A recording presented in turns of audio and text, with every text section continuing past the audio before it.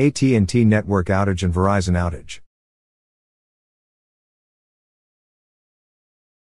AT&T's network experienced widespread outages across the country, with cellular service and internet down.